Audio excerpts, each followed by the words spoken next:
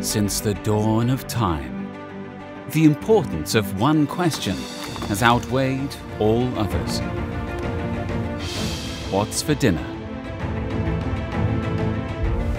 From the wind-chilled tundras of the Arctic to the dry dunes of the Sahara, all the way to the deepest rainforests of the Amazon.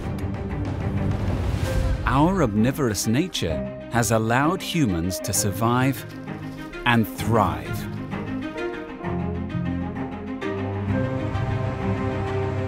But how did we go from hunting and gathering on the Serengeti to grabbing a snack from the fridge? Perhaps the answer was as elemental as the kiss of fire. Once our ancient ancestors tasted that first cooked meal, there was no going back.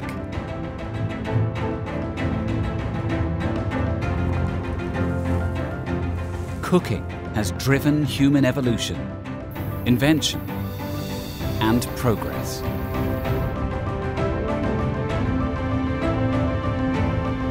In this series, we'll serve up a story 2 million years in the making of what was, is, and will be on our plates.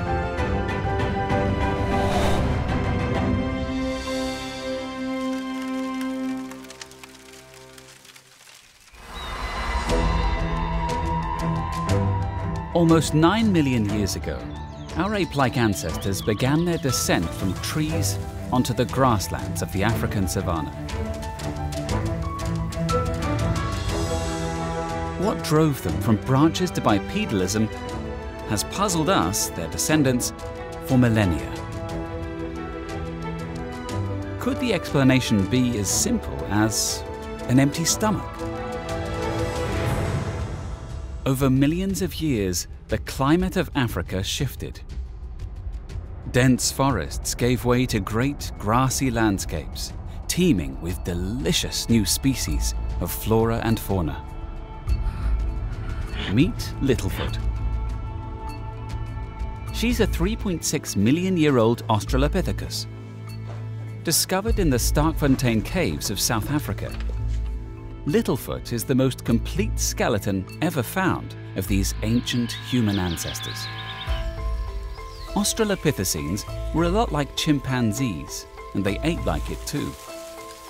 Littlefoot may do scavenging the grasslands and trees for her meals.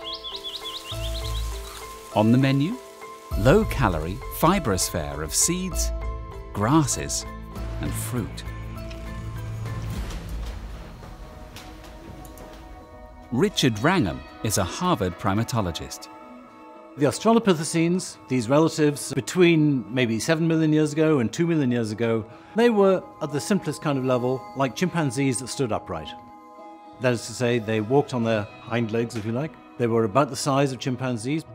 They had big jaws like chimps, big teeth like chimps. I mean, you can imagine somebody like Mick Jagger opening his mouth and screaming out, and that mouth is just a tiny little mouth compared to what a chimpanzee or Australopithecus can do.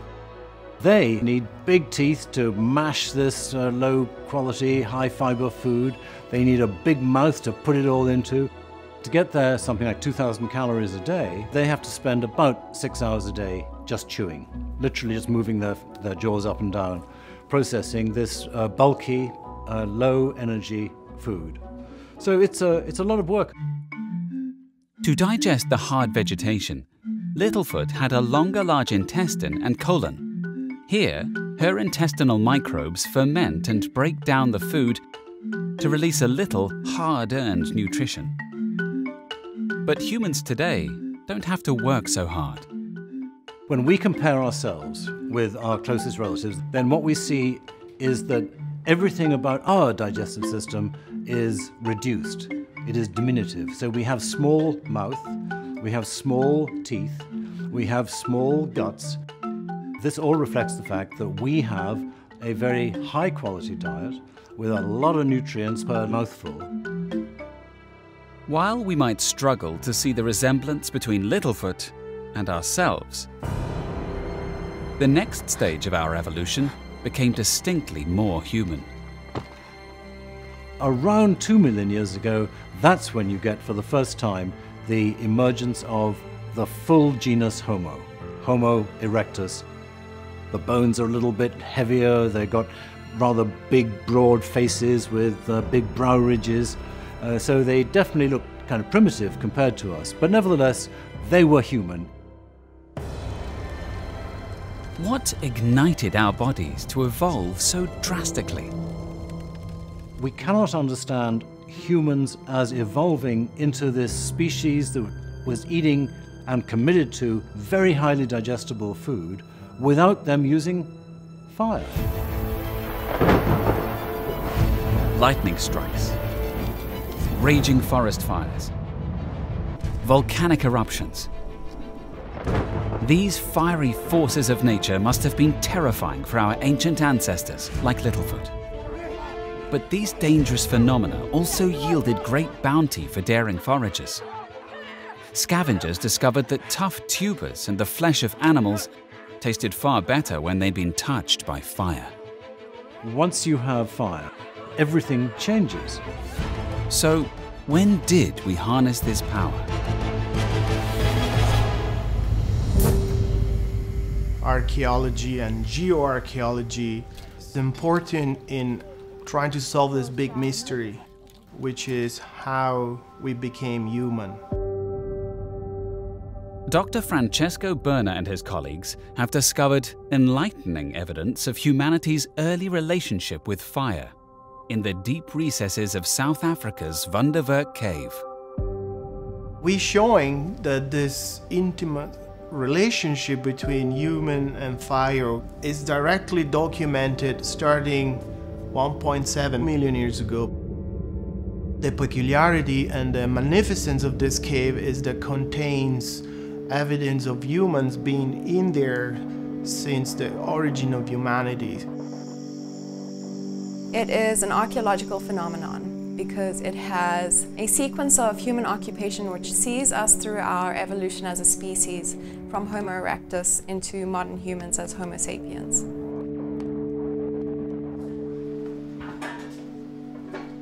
This is a block of intact sediment which we have taken from the context of 1.78 million years old and older in Wonderwerk Cave. So over here we have an intact bone from specimen X, which is discolored. Sometimes discoloration may indicate staining from the sediments which surround the bone. Other times it may indicate burning. The slides of this ancient Earth hold remnants of a hugely consequential moment in human history.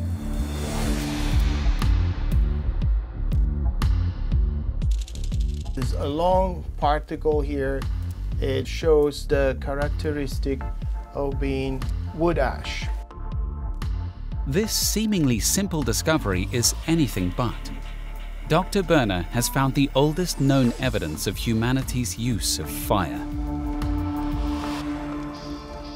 That's extremely exciting. They put human and fire in the same spot early on in human evolution. With the controlled use of fire, we first began to cook our food. This act of transformation had revolutionary effects on our sustenance. So basically, heat jiggles molecules and breaks them apart, and then that's nice. When you cook, you're saving yourself a lot of the energy that otherwise the body would be using to digest raw food. So we get a bonus from how much of the food can be digested, and we get a bonus from saving ourselves the cost of digesting the food. Thanks to cooking, we had a newfound surplus of energy, which went straight to our heads. We're not using that metabolic energy for our gut. What should we do with it? Let's make a bigger brain. We have the largest brain in relationship to body weight of any primate. For the average person, about a quarter of all of the food calories you eat go to fueling your brain. So this is an organ that is only a 40th of your body weight, but it's occupying a quarter of your food. So it's incredibly hungry and expensive to fuel all the time. Cooking with fire sparked our evolution, and we've had one thing on our minds ever since: filling our stomachs. Technological breakthroughs like stone tools helped us to kill and prepare our suppers, and we continued to be keen gatherers. The importance of fire to fuel our minds and light our way never waned. Fire was essential to our first hunter-gatherer societies. We lived as hunter-gatherers for millions of years. Today, the lifestyle that made us who we are is practiced in only a few remote corners of the world.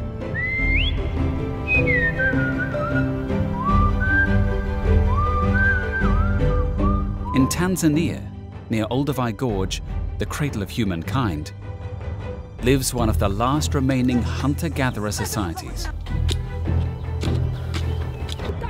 the Hadzabe. Tamaduni yetu sisi ni muhimu kwa sababu kwanza ni jamii ambayo tunaishi tofauti kabisa na jamii zingine, kwa sababu sisi tunaishi kulingana na mazingira. Their lifestyle and diet gives the world an important insight into our human history. Hadzabe wanaishi kwa kutegemea maisha ya porini, ambao pia tunategemea zaidi ya ardhi. Kama mazingira hakuna, pia maisha ya Hadzabe hakuna.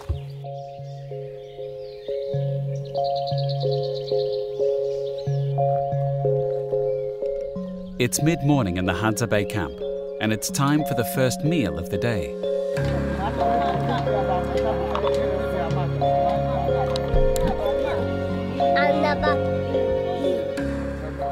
A group of men and women head out to the nearest baobab tree.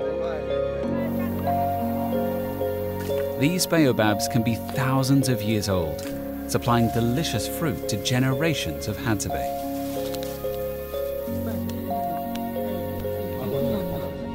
The women break down the fibrous, delicious fruits.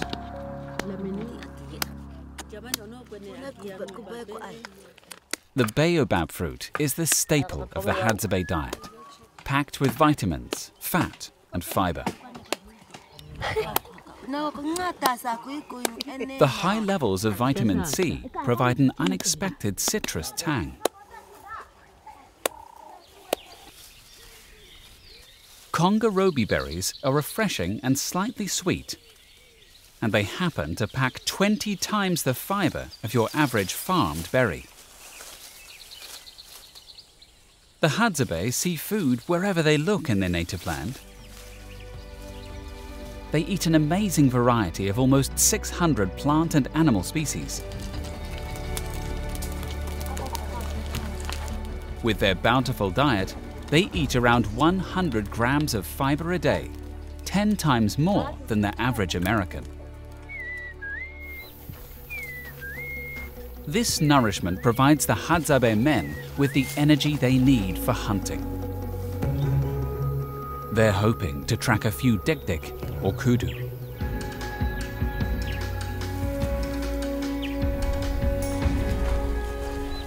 Like the hundreds of generations before him, Nyoha grew up hunting on these Hadzabe ancestral lands. Nikaanza mzee akanichongea pindi kidogo, saizi yangu lakini sio kubwa. Saizi yangu chongea na mishale. Nini baadaye sasa hiyo pindi nikaizala. Basi akanitengenezea kubwa zaidi ya pale sasa. Na mimi pale nimefutuka kidogo sasa niko saizi. It takes years of training and incredible strength to hunt with one of these weapons. The Hadzabe must observe and study their environment. And hunting teaches a great lesson: patience. Nyoha finally has something in his sights: a pembe, or rock rabbit.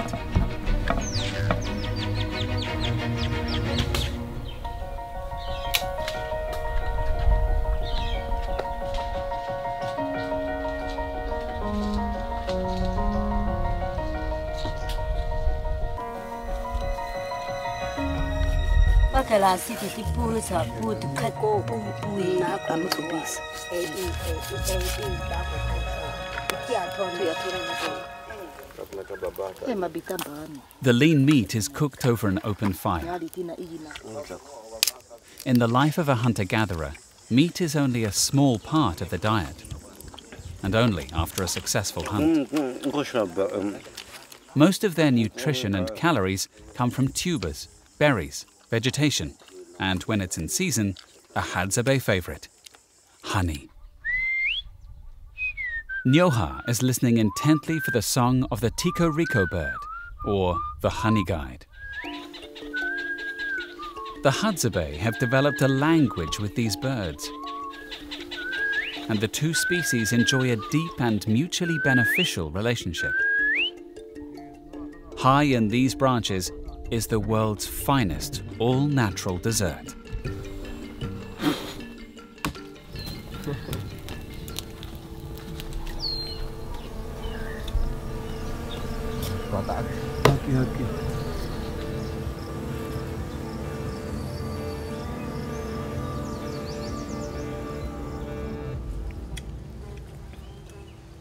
This sweet snack is one of the most energy-dense foods found in nature.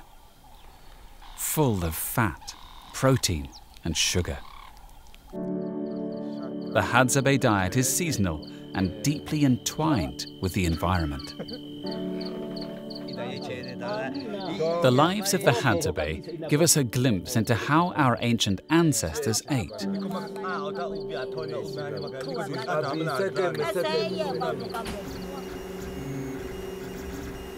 On the other side of the world, the benefit of the hunter-gatherer diet is being investigated. A lot of what we've learned from hunter-gatherer diets is a window into how our ancestors ate for most of our evolutionary history. It was a high-fiber diet. They definitely had treats like meat and honey, but those things were rare, and their diet was heavily, heavily based on plants. They eat the things that are seasonally available. That's important to maintain our microbial ecosystem. Doctors Erica and Justin Sonnenberg and their colleagues have been studying the effects of the hunter-gatherer diet on the human microbiome. Our specialty is studying the gut microbiome, this complex community of microbes that lives in our gut. We're interested in how the collection of microbes that inhabit our gut influences everything from our immune status to our metabolism to even our moods and behavior through our central nervous system. Study of the human microbiome is often concerned with the way in which this mini ecosystem can affect human health. One of the questions that our lab is interested in addressing is, what is a healthy microbiome? In traditional populations, people that live like our ancestors did hundreds of thousands of years ago, hunting and gathering for food, we see a huge increase in diversity, so many more types of species in their gut than are living in the Western gut. The Hadzabe have among the most diverse human guts on the planet, with almost double the amount of fungi and flora of those living on a Western diet. What we're realizing now is that the Western microbiome associated with industrialized societies, is probably something that deviates wildly from the community that we evolved with, and may be a community that's actually predisposing us to some of our most common and serious diseases. These are things like heart disease, a lot of autoimmune diseases, things like allergies and asthma, inflammatory bowel diseases, cancers, and most of these are diseases that we just don't see in the Hadza. Learning from the Hadzabe and making the effort to improve our gut health by rewilding our diet may be a key ingredient in fighting some of the industrial world's most deadly chronic diseases. The diversity of the Hadzabe diet comes from their connection to the environment. and a way of life that has endured the ages.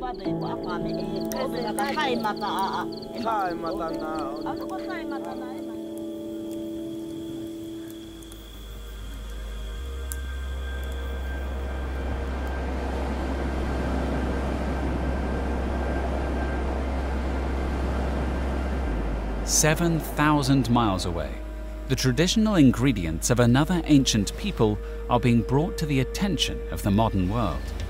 And what chefs are discovering is that these ingredients aren't just healthy, they're delicious." Here in Wollongong, Australia, ancient bush ingredients called bush tucker by the Aboriginal natives are cooked up into mouth-watering New Age dishes.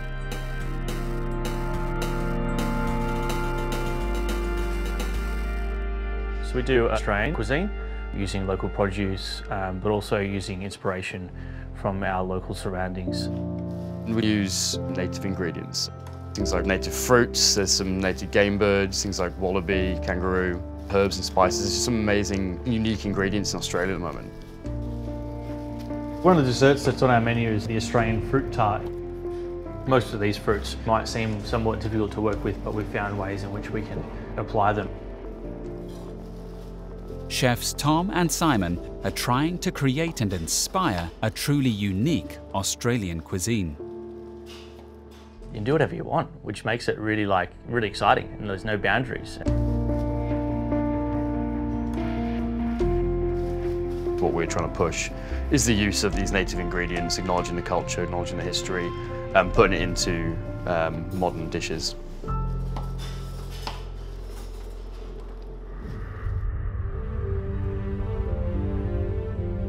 Living for 50,000 years in isolation, the Aborigines of Australia are one of the most resourceful peoples on Earth. The Aboriginal people have been here for thousands and thousands of years. To put that into perspective, when was Jesus born? About 2,000 years ago. How old are those Egyptians? About 5,000. When you're talking 40, 50,000 years or more, yeah, there's been a lot of practice. This is my supermarket out here. You know, I've got fish out there, I've got all sorts of seashells, boundless resources out there, let alone up here on the land. And when I bring fellas down here to teach them about it, it's also our university.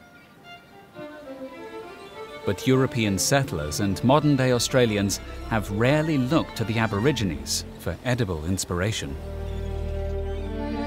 You can go to any market or a food fair anywhere in Australia and you can find every cuisine from every country from around the world. China or Morocco or Italian or anything. But you won't find a bush tucker, hey. It's slowly evolving. I go around teaching people about my culture through the way of bush foods and trying to introduce them into another way of living and knowledge. The native animals and plant life of Australia evolved in isolation, leading to a diversity of ingredients unique to the rest of the world.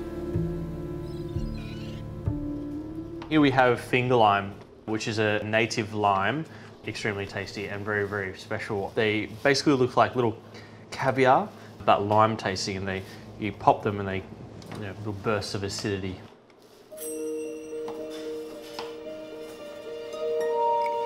One thing about native ingredients is we need to have the understanding that it's a reflection of Australia and a reflection of our environment and our weather especially.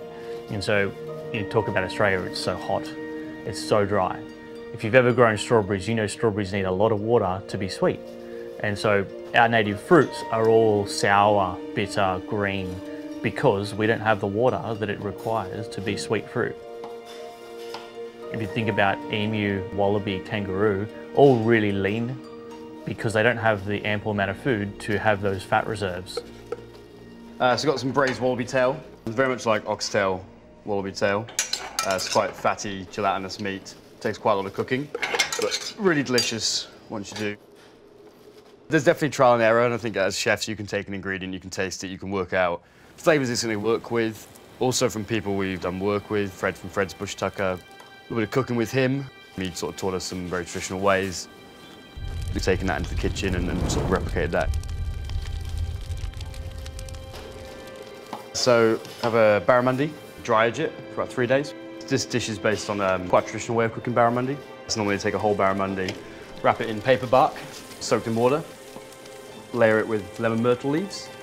The smoke will come up through the lemon myrtle, flavouring the fish. Maybe you can smell it now. It fills the room. So this is the little salad that goes with the barramundi. In a coastal city, we just have access to amazing beaches, and there's so much edible plants and foods there. If you stop and look, you can find some pretty tasty stuff. Restaurants like Caveau are finding inspiration in underutilized natural food diversity to bring old flavors to modern diners. We want to see these ingredients just treated as normal ingredients. I think that's the future, just getting them into home kitchens, demystifying what they are and how they react. And it's starting to get there.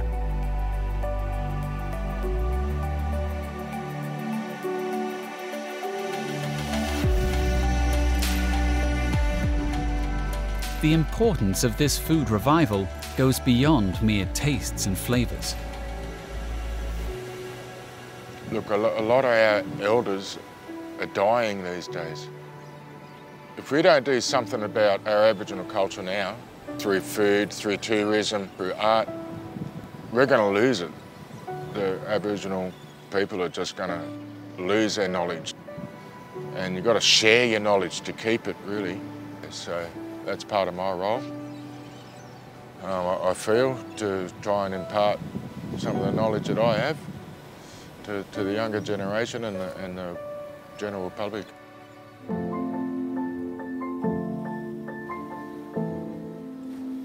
I want more fellas out there doing what those fellas are doing and showing off our proud culture. All the ingredients are here in our backyard. The diversity inherent in reintroducing these foods to our diets is in sharp contrast to how most of us eat today, to our own detriment. If we are to improve our health in the future, we must take some lessons from the past. No matter who you are or what you eat, cooking deserves its place as one of the great revolutionary innovations of history. I believe that humans became human when an ape learned to cook. So truly, it is impossible to imagine humans as a species without fire. Fire is what made us. Fire is the creator of the human species. We are the creatures of the flame. The campfires of our ancestors have become the restaurants and kitchens of today. Cooking has moved on from food touched by fire to culinary works of art. We fry, roast, boil, and bake. Cooking changed our bodies, our brain, and ignited a cognitive revolution in human beings. This would lead to an equally consequential period in human history, the agricultural revolution. This epic event turned our hunter-gatherer lifestyle on its head and introduced a plethora of new plant and animal species to our diets. And it all led to one of the greatest inventions in culinary history, the taco.